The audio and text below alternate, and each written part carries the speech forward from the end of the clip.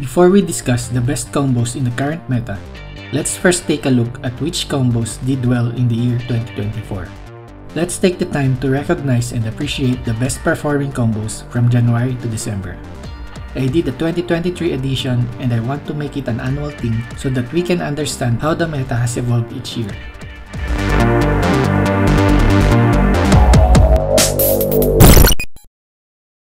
I have gathered over 15,000 battles for this edition of Statistics and Analytics, which equates for over 30,000 combos overall.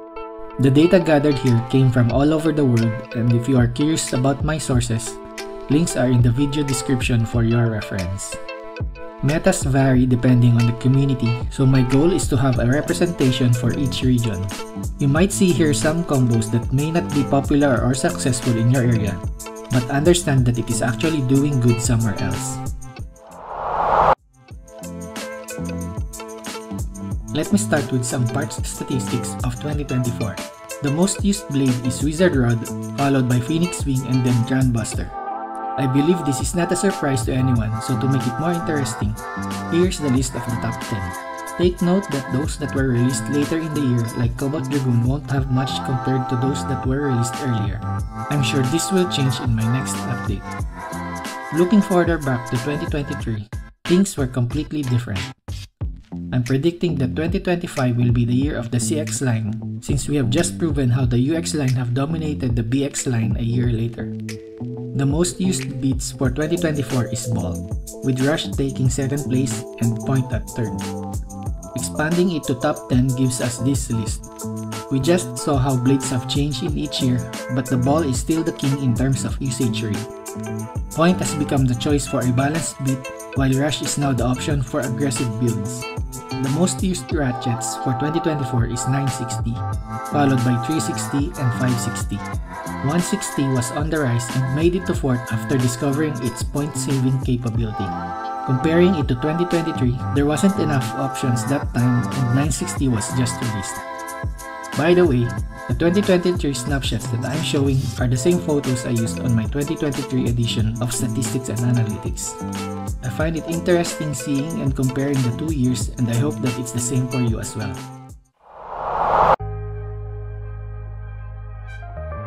For our first statistical category, we go on with the top 10 combos in win rate. Take note that I have filtered out my gathered data so that only those combos having at least 31 battles will be considered. This is done to make our list more consistent since combos having less data are less accurate. At number 10, we have Hellsight 360 Ball with 59.23% win rate in 130 battles. Hellsight was the king of stamina until Wizard Rod took over around April. We don't see this combo that much anymore, but it certainly was one of the best. At number 9, we have Hell's Chain 560 Orb with 59.85% win rate in 137 battles. If you want a true defense combo, this is what you are looking for. The smooth blade of Hell's Chain helps it parry attacks, while Orb as its beat makes it better than needle type beats due to it having better stamina. At 8th place, we have Night Shield 560 Rush with 60.40% win rate in 149 battles. Night Shield is another defense blade that was successful before the heavyweights arrived. The blade has good stamina, while Rush provided some dodging abilities and occasional knockouts. 7th, we have Hell's Chain 560 Point with 62.07% win rate in 87 battles. This build was not as popular as the others during its time, but the stats show that it can consistently win. This is perhaps the most underrated combo in this list. Number 6, we have Aero Pegasus 960 Orb with 64.94% win rate in 77 battles. Only few people have Aero Pegasus since it is a rare bay, but this combo have dominated a good portion of the year. It can outlast anything except for Wizard Rod, and it is also a good counter-attacking build. 5th, we have Tyrannobeat 160 Rush with 65.79% win rate in 152 battles. It's amazing how this combo reached the top 5, though it might not have the same win rate in the current meta, but it had a good run in 2024. At 4th place, we have Wizard Rod 360 level with 67.71% win rate in 96 battles. This Wizard Rod combo started to become popular by the end of the year. This became the option for those people who didn't want to use the stamina build. Its only weakness is itself, which is our third best combo in this list. Wizard Rod on Ball with 68% win rate in 1,619 battles. This combo has dominated the year of 2024. It was so dominating that we got a lot of mirror matches, which caused its win rate to go down a bit. If we'll remove the mirror matches from the gathered data, its win rate would be much more. Also, if I didn't group the Wizard Rod on Ball combos together, it will take so much spots on our list. Here's the win rates for each ratchet variants. At second place, we have Aero Pegasus 960 Rush with 70.83% win rate in 48 battles. We only have 48 battles collected for this combo since few people own Aero Pegasus. The small sample size might have helped it boost to the second spot. We'll see how this will normalize as we gather more data on it. At the number 1 spot, we have Wizard Rod 960 Hexa with 75% win rate in 120 battles. Wizard Rod on Ball is more popular, but this build actually has the better win rate. The reason why most people don't prefer this over the ball build is because of its higher points per loss of almost 2 every match. We'll also have a list for the best points per loss combos later in the video. Let us now compare the 2 years that have passed. On the left is 2024's list of best combos in win rates, while on the right is for the year 2023. I suggest you to pause the video so that you can get a better look before we proceed to the next category.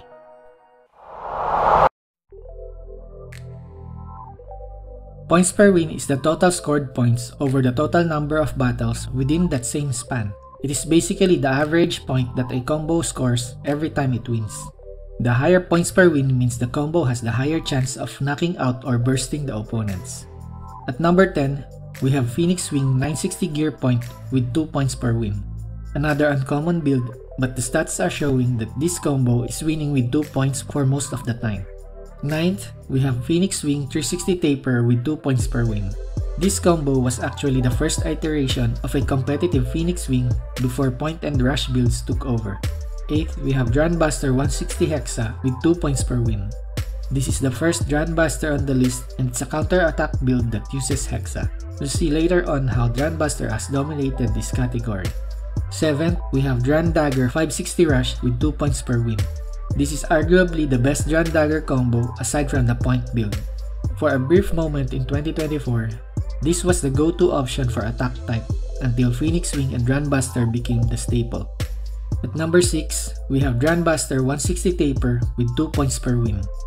The second Drandbuster combo on the list, but this time it is on the taper bit. The 10th to 6th spot are actually tied at 2 points per win, so you can't really go wrong with any of them. At number 5, we have Drandbuster 160 Rush with 2.024 points per win. Another Drandbuster in the list, which means another reason for Drandbuster fans to love this points per win category. There are actually 2 variants of it in the top 10, so I considered them as one in order to save a slot for another combo. At 4th place, we have Sharkhead's 360 Low Flat with 2.034 points per win. This proves that the stock combo can be viable competitively. This combo may no longer be viable as of today, but I won't be surprised if there will be another stock combo that will take its place. 3rd, we have Drandbuster 460 Flat with 2.037 points per win. Another variant of it is using 160, which is also in the top 10. I grouped together this flat version in order to have an extra spot in the top 10. At 2nd place, we have Whale Wave 960 Flat with 2.061 points per win. If the shark can make it, so does the whale. Being one of the heaviest blade just gives it an advantage of knocking out and bursting its opponents. At the top spot, we have Drandbuster 160 Low Flat with 2.121 points per win. We've probably seen almost every possible builds of Drandbuster in this list, and the low flat version takes the top spot. Not only that, the 560 low flat version is also in the top 10. Again, let's compare the previous 2 years. On the left is 2024's list of best combos in points per win, while on the right is for the year 2023. I suggest you to pause the video so that you can get a better look before we proceed to the next category.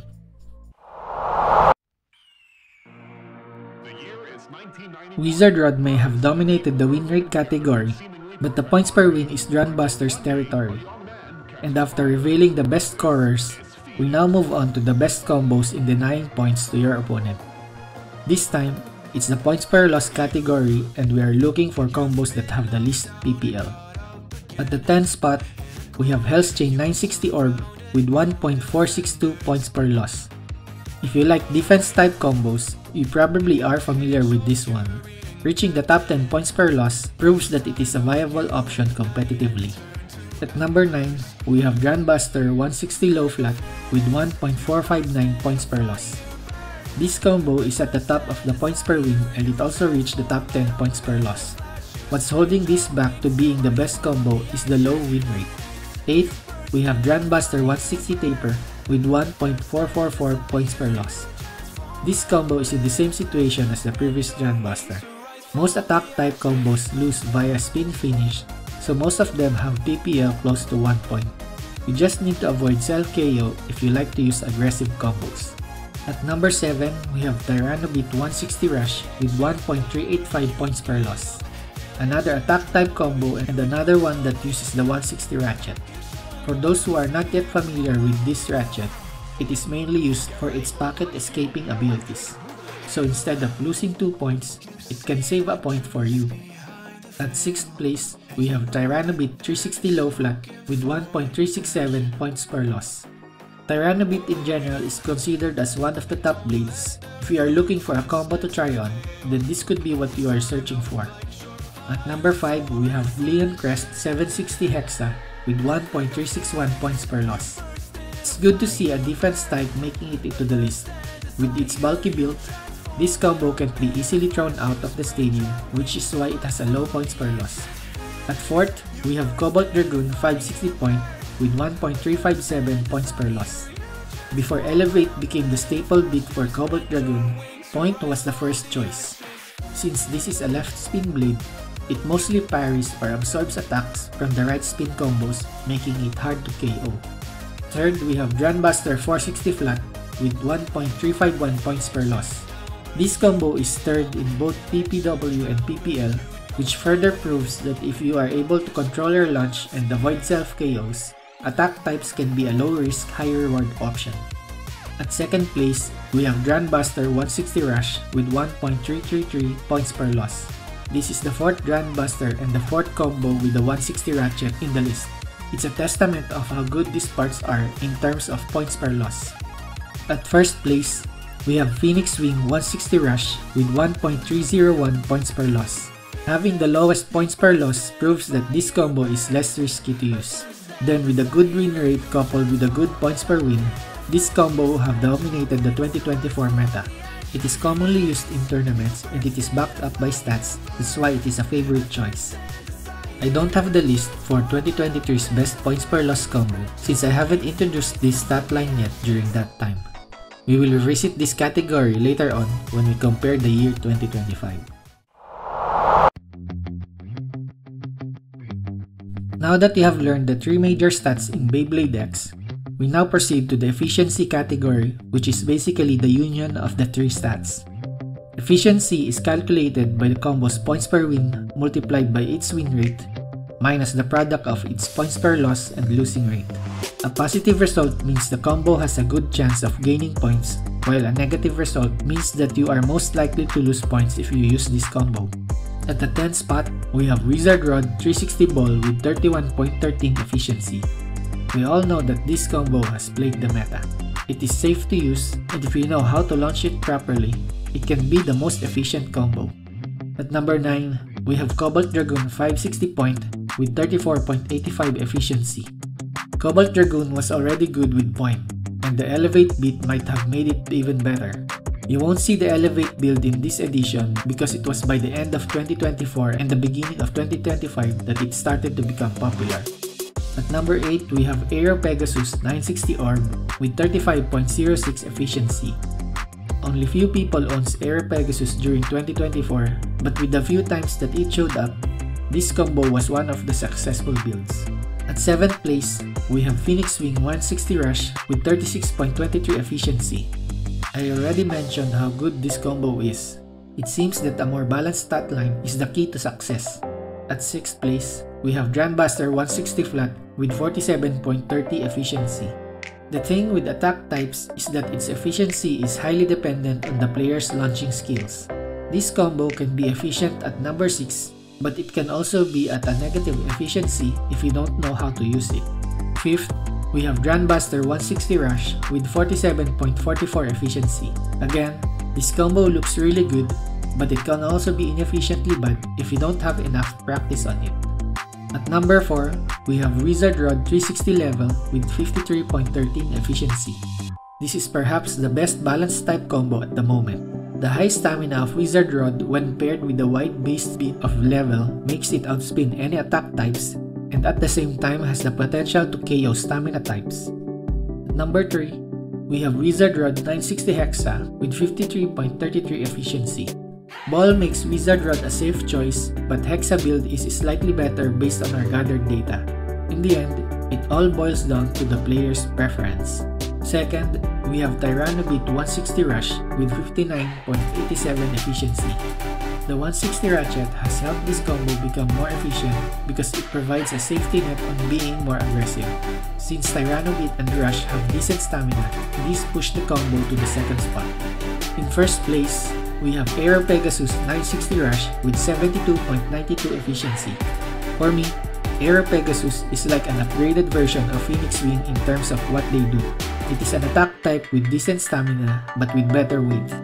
If it wasn't a rare blade and instead was easily available to everyone, it would probably dominate the stat lines. I also don't have the efficiency list of 2023.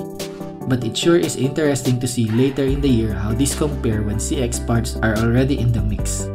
One important thing to take note of the stats that I have shown you is that I filtered them out by setting it to a minimum of 31 battles. This is to ensure that there was enough sample size for the combos that came out after filtering the data. Newer parts or combos might not have appeared yet, but they would probably show up in the next update once enough data is collected. Keep in mind that we can quantify any parts or combos, but we can never compute for a player's skill level. With that said, the numbers you saw here can still go up and it can also go down when you factor in your skill level. The data that I have gathered came from different communities and different players because the goal is to have a baseline for an average skill player. So use it to compare your own personal results. Competitive Beyblade X is all about your skills and the tools you use to become successful. Your combos are your tools for success. Competitive players will always bring the best possible combos to win. So it should never be an issue if you will always see the same parts or combos in a highly competitive tournament. I hope you enjoyed this kind of video, so please hit the like button and leave a comment for engagement. Subscribe if you haven't yet and consider becoming a channel member as a token of your support. Thank you so much for watching, and I will see you on my next video.